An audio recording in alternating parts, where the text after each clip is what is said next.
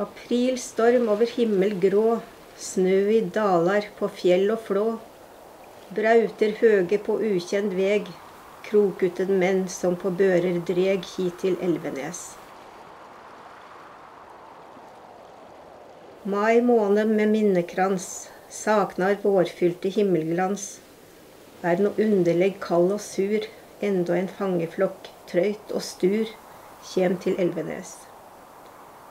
Gjeng fra morgen til seine kveld, gjeng til Kirkenes, gjeng til elv, gjeng I grefter og gjeng på veg, maten slik at den kvir seg her på Elvenes.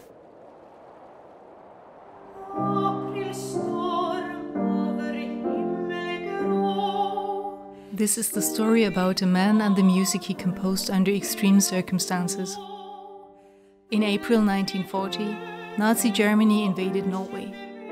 With the help of the collaboration regime under Vidkun Quisling, the German occupants attempted to control every aspect of professional, public and daily life.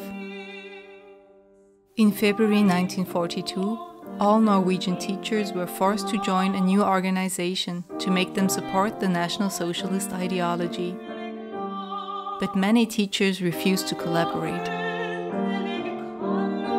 To demonstrate its power and to generate fear, the Norwegian regime arrested more than 1,000 teachers and incarcerated them in prisons and labor camps across the country. The composer and teacher Gunnar Kjeldaas was sent up to the remote and cold north of Norway. There he began to compose a collection of songs called the Fangesongar frå Kirkenes, songs that helped him and his fellow inmates to survive this hostile environment. To keep them safe from the guards, Gunnar's Fangesongar are smuggled out of the camp and into the hands of his son Arnulf back home near Oslo, and kept ever since in the Kjeldaas family. They might have never again been heard by a larger audience, unless by coincidence this unique document of music composed in a Norwegian prison camp was rediscovered in 2017. The journey begins in Münster at the Department of Musicology. Since 2016, the research project Nordic Music Politics examines the function of music as a form of resistance during the German occupation of Norway in the Second World War. Project leader Custodis has been conducting research on the topic of music and politics for many years. He explains why it was so extraordinary to find a document about musical resistance in Norway. While examining the Norwegian civil and military resistance movement, I discovered a list in the archives of the Resistance Museum in Oslo. It actually should not exist, and this is an important point to keep in mind, because this list shows more than 100 names of musicians and dozens of theater artists who supported the resistance movement in Norway. Those were the trustworthy people. To make it more clear, we are speaking of their real names and addresses, not their code names. This list would have been extremely dangerous if it had gotten into the wrong hands. I tried to match them in historic newspapers and public archives, and I was able to identify, for example, the church organ player and composer Anna-Ma Kjeldaas in Hønefoss. Then I contacted the present cantor in Hønefoss, Stein Sødal, who not only was familiar with Anna-Ma Kjeldaas' music, but even better for us, he was also in touch with the daughter, Anna-Ma. Anna-Ma Kjeldaas takes care of the family heritage. She knows the story of her grandfather's arrest in detail. Farfar ble tatt til fange sammen med lærerne, men jeg kjente jo ikke historien bak det med lærerne da jeg var liten. Så det var jo det at farfar ble ført bort og satt i fangenskap, og han fortalte jo det at det blir stua sammen i jernbanevogner som heter krøttervogner, der de frakta kveg eller varer, og der stod de da tett i tett med mennesker, og det synes jo vi var veldig skummelt. Og at de hadde nesten ikke noe å spise, og de kom jo ikke ut på en god stund, og det tok jo lang tid oppover før de kom til Trondheim. Og der ble de kjørt over I en båt. Og da var de jo sikre på at de skulle bli sendt til Tyskland. Men de svingte jo nordover og til Kirkenes. Until today, the family keeps Gunnar's personal belongings from his time in the prison camp. The engravings on the tin bowl show the places of Gunnar Kjeldaas' exhausting odyssey as a prisoner. Within a few weeks, he and his fellow teacher inmates were deported from Oslo in the south to Kirkenes in the far north, beyond the polar circle. Forced to work long shifts every day, uncertain of their future, the teachers began to write poems, draw sketches, sing songs and produce handcraft to preserve their memories and distract themselves from the brutal and cold reality. Especially the act of singing was crucial to create a common spirit among the prisoners and keep up hope for an early return home. Musikk var veldig viktig I hele hans liv, så jeg vil ikke tro at det var noe mindre viktig I en fangesituasjon og en kan si, med da hjemlengsel og usikkerhet, så vil jo bestandig musikk være en trøst. His comrades knew that Gunnar was an accomplished artist and member of the Norwegian Composer Society since 1937. They asked him to write music they could sing together. First, he arranged patriotic melodies that could be performed even under such extreme conditions, after long days of hard work and with sore throats. But then Gunnar asked his comrades to write poems which would describe their shared hopes, fears, experiences and dreams. These different impressions finally became the Fangesongar frå Kirkenes. The Norwegian part of the research project is led by Arnulf from the Greek Research Center in Bergen. He investigated the unknown biography and musical education of the composer Gunnar Kjeldaas. After Anna-Ma had told us all these impressive memories, it was clear for us that we needed to learn more about the music Gunnar Kjeldaas had composed in the camp. For a better understanding of Gunnar Kjeldaas' stylistic preferences, it helps to look back at his musical education. When he was a young teacher in his early 30s, he decided to follow his dream and study composition and organ in Leipzig. And one has to call into mind that from Greek times and until the 1940s, it was very common for Norwegian musicians to leave Norway for Germany in order to achieve a proper education. The edition we are speaking of, the Fangesongar frå Kirkenes, contains 7 songs.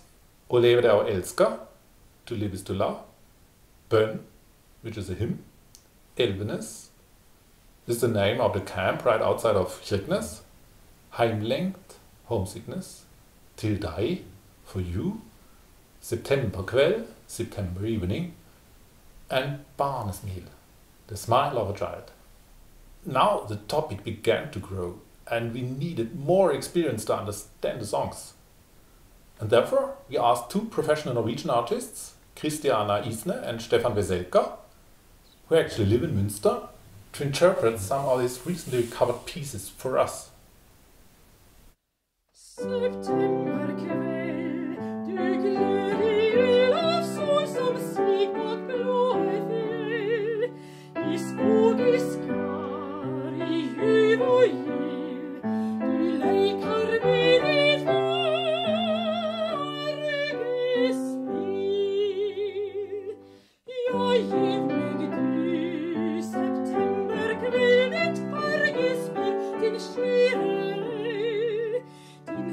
Din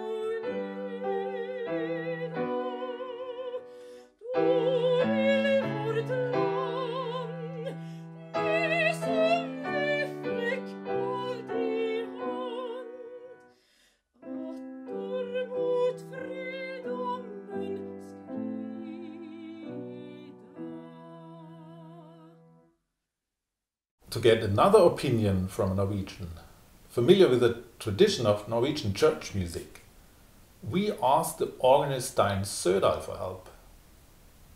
When we visited him in Hønefoss, he spontaneously recognized the similarity of Kjeldaas' bønn with a traditional song from the very popular collection Norges Melodier, Norway's Melodies. And this musical association might very well be plausible when looking closer into the text of the piece Herr Sinkler dro over salten hav, Mr. Sinkler left over salty sea. This traditional Sinkler tune portrays the historical fight against invaders who were raiding and disgracing the population on their way through Norway. And quite a striking coincidence with Kjeldaas' own experience in 1942.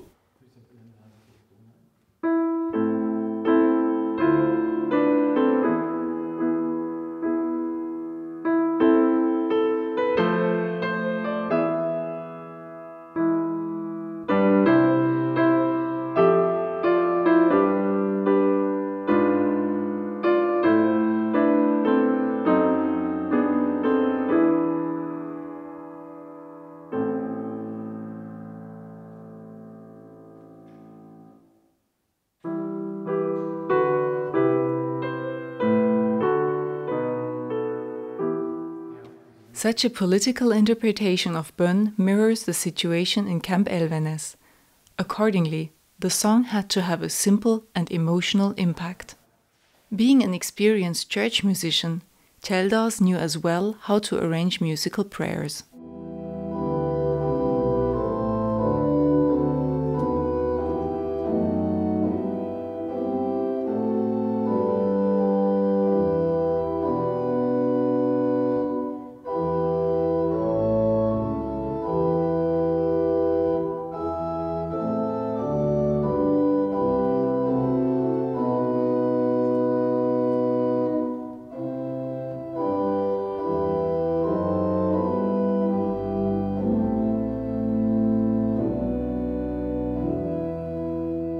After 8 months, Gunnar Kjeldaas was lucky to return home.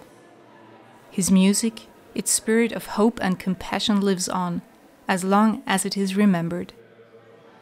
The Marienschule in Münster got inspired by the exceptional history of Gunnar Kjeldaas and created a project dealing with the consequences of National Socialism today. Together with their teenage students, a team of music and history teachers presented this performance in June 2019 in the presence of Anna-Ma at the St. Petri Church in Münster. Looking back, the teachers share their individual experiences. Ich glaube, was die Schülerinnen gerade an diesem persönlichen Beispiel sehr spannend fanden, dass da ein Mann war, der in Deutschland eben studiert hat, der auch in Deutschland eben hier Freundschaften hatte, der plötzlich aber mit Deutschland ganz anders in Verbindung gekommen ist, ganz anders eben hier in Konflikt geraten ist. Und diesen Widerstand, den der geleistet hat und auch durchgezogen hat, also gesagt hat, ich mache das nicht, ich trete nicht in diese Vereinigung der Lehrer ein und dafür ja eben auch in das Lager gekommen ist. Ich glaube, das war für sie auch etwas, wo man merkte, das beschäftigt sie auch bei den Haltungen, die sie heute bei Problemen hat. Gerade im Hinblick auf rechte Tendenzen, wie gehe ich damit eigentlich um, welche Haltung entwickle ich dagegen und wo muss ich sagen, stopp, so nicht. Und ich glaube, die Reaktion von Anna-Ma, die eben hier auch das erste Mal so die Musik und alles, was dazugehörte, miterleben durfte, das war für uns dann eben auch nochmal ein besonderes Erlebnis. es war eine schöne Bestätigung zu sehen, dass anscheinend das, was wir dort gemacht haben, auch für die, die es gesehen haben, wichtig war und dass es die berührt hat. Das zu sehen, dass es tatsächlich so wirkt, wie wir es uns irgendwie erhofft haben, das war für mich schön. Und da zeigte sich dann, dass so die Idee, die dahinter steckte, den Menschen tatsächlich etwas mitzugeben, dass das anscheinend funktioniert hat. Letztendlich war, glaube ich, die Thematik für die Schülerin faszinierend, ein Dokument vorzufinden, welches so unglaublich authentisch ist. In dem Moment, wo ich die Musik aufführe, wird das für mich ganz gegenwärtig. Also das, was vor 70 Jahren stattgefunden hat, wird jetzt auf einmal erklingt und dadurch wird es dann real.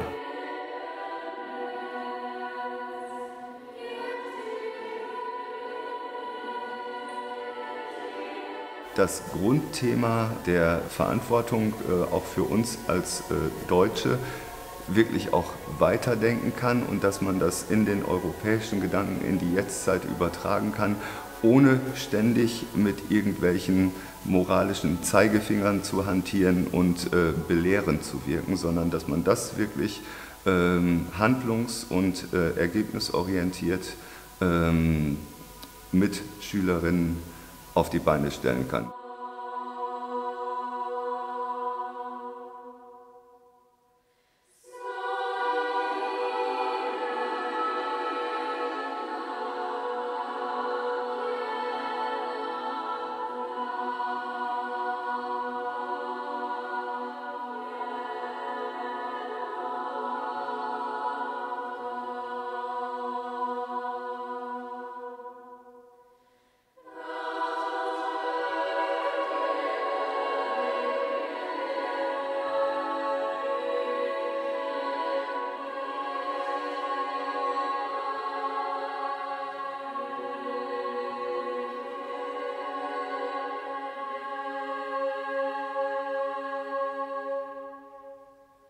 The legacy of Gunnar Kjeldaas and his comrades lives on.